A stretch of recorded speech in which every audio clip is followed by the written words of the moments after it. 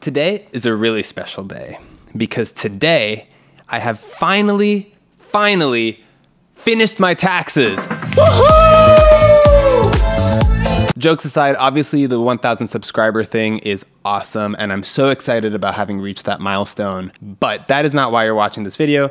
You're watching this video to know a little bit about my journey from 0 to 1,000, to hear my hot tips. I do have a few interesting ones for you, and to take a look at my juicy analytics. So let's get into it. So from the very beginning, I posted my first video on YouTube on June 20th, 2019.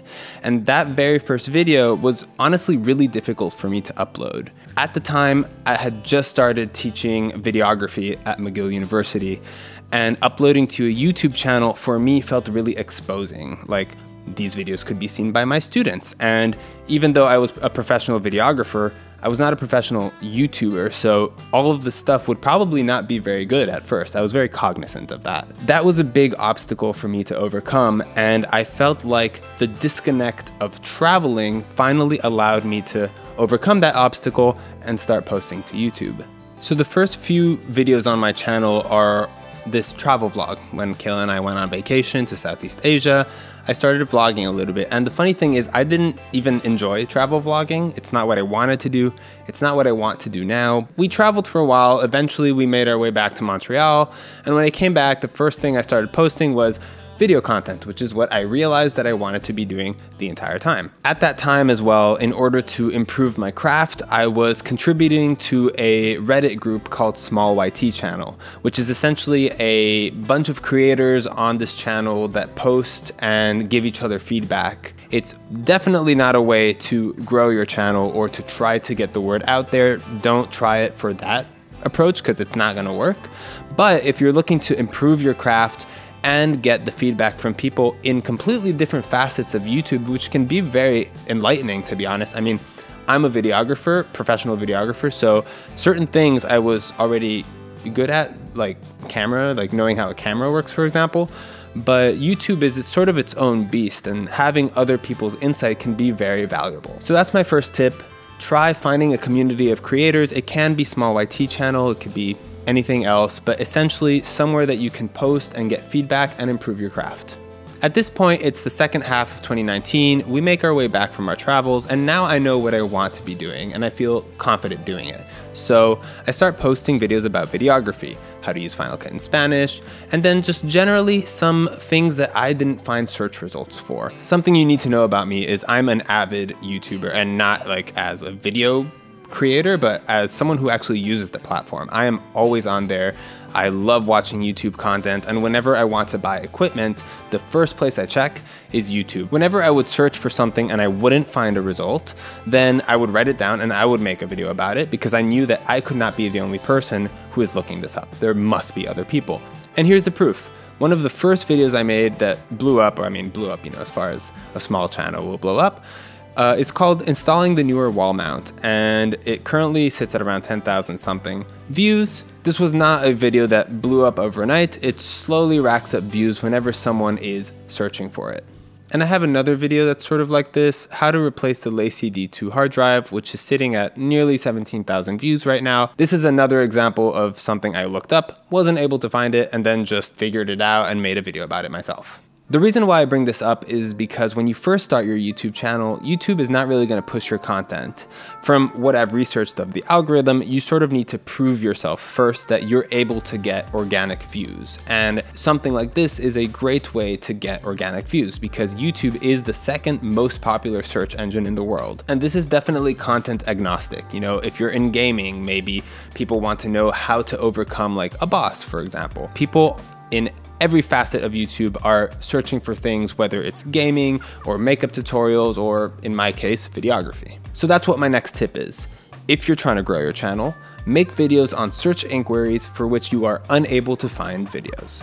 At this point, I'm starting to understand what works as far as viewership, and I try to make content that people are looking up, and I try to make content about equipment because that's what people look up largely in this space. I have some gear reviews such as the Astera PixelTube AX1 review and how to use, which got roughly 7,000 views, or comparison videos such as which is which, Aperture 120D or RE650, which is sitting around 10,000 views, or Newer versus Matthew C-Stand, worth the price, which is currently sitting around 17,000 views. The good thing about these videos is that they're slow burners. To this day, they continue racking up views and subscribers very slowly. So in 2020, I posted a total of 17 videos and I grew my channel from 92 subscribers on January 1st all the way to 324 subscribers on December 31st. So that's pretty good. Since there was not much to do during the pandemic, I was really just making YouTube videos, and I realized that before, when I was posting to Instagram and my website and Facebook, what I was doing is really spreading myself too thin. Now I actually have more time and I'm dedicating it to a single platform, and I'm growing that single platform, which is the one that I want to. So then the following year, 2021, things really got crazy. I think everyone shook themselves off of that pandemic funk and realized, like, we gotta get to work. And especially the field that I was in, which was videography and live streaming, really started exploding. And so work just took over my life. And at the same time, at the very beginning of the year, we had a fire in our apartment and we ended up moving 3 different times because, you know, we had to move to an Airbnb and then a hotel first and then an Airbnb and then ultimately another apartment. Oh yeah, and also we had just adopted Mia at that time, so things were all over the place. I really only put out 3 videos that year. But here's the thing about those slow burning videos that I mentioned earlier. They sort of kept my channel afloat during that whole next year, because I started that year with 326 subscribers. And even though I just posted 3 times, I ended that year with 511 subscribers, which, if you think about it, is not all that different from the growth of the previous year. Obviously, if I had continued posting, it probably would have grown more, but it was really nice to see that even though I was able to take a step back, my channel was still sort of, you know, working in the background on my behalf. Now that following year, 2022, was pretty slow as well. I also only posted 3 videos, but there's this one video I posted which is very interesting and I want to talk about. That video is called Ditching Lumix Goodbye BGH1s. This video was important because it's when I noticed that YouTube really started pushing my content. I guess I made that threshold of organic views and then they really started pushing, which is fantastic. As you can see, I posted that video on December 5th and it was racking up search results as per usual. And then on the end of the year, boom, just huge boost in viewership, and then since then it's sort of been increasing slowly over time as well. So that was really exciting to see that YouTube was finally pushing my content. And so with that information, in 2023 I started posting a lot more and I started being a little bit more out there with the type of content that I would post. So for example, I felt comfortable posting camera comparison videos or camera review videos that I knew wouldn't be completely drowned out by other creators' content, which is something that used to happen to me in the past. So I started this year, January 1st, 2023, with 587 subscribers. I've posted 10 videos so far at the point of recording this video, and now I have 10,010 subscribers, which is very exciting, to me at least. So let's look at some more analytics before we wrap this up. I always love seeing the back end of other people's YouTube, so hopefully this is exciting to you as well. Just so you can sort of get an idea of what my channel is accomplishing. In the past 48 hours, roughly 600 views. It depends on, like, my last video didn't really do so well, but usually I would say between 600 and 1,000. Now I've got 10,000 views per, in the past 28 days. Watch hours are around 500. Subscriber count has gone down because last month I posted 2 videos that did super well. Can I see the monetization stuff? I'm not monetized, but yeah, here. So I finally hit the 1,000 subscriber mark. Woo! And here, as far as public watch hours, I'm about halfway there. So this, I remember talking to my friend Nicola Raj, who at the time had just reached 1,000 subscribers, and I was like, wow, that's so exciting. Like, are you monetized? And she was like, no, because this public watch hours is really way harder to reach than the 1,000 subscribers. And now I feel it. I completely understand. One more analytic I would like to bring up is the CRT, click-through rate. This is something that has actually changed for me quite drastically since YouTube started pushing my content. And I think it's good for the general creator population to know, which is since my content has started reaching a wider audience, my click-through rate has sort of suffered a little bit. And YouTube does have this indicator that says, this video is now reaching a wider audience, and so your click-through rate might not be what it usually is. But what I've started looking as well, and this video is a good example of that, this video is called My Pro Sony Blackmagic Livestream Workflow, which is obviously very niche. So this is the click-through rate for that video, and it's averaged weekly. So when I first released it, that first week, it was at around 3.2%, which if you look up is not great. And I was like, that video, I guess it's so niche that not a lot of people are gonna click on it. And then eventually it found an audience and it got really good, I guess. And now it seems to have sort of settled at like a more normal click-through rate percentage. Just because a video isn't immediately doing well doesn't mean it's not going to. Some videos take time to get off the ground, others explode really quickly and then just trail off into nothing. Every video is a little bit different. And so I've seen YouTubers repost videos in the past because they didn't get the viewership they expected right off the bat.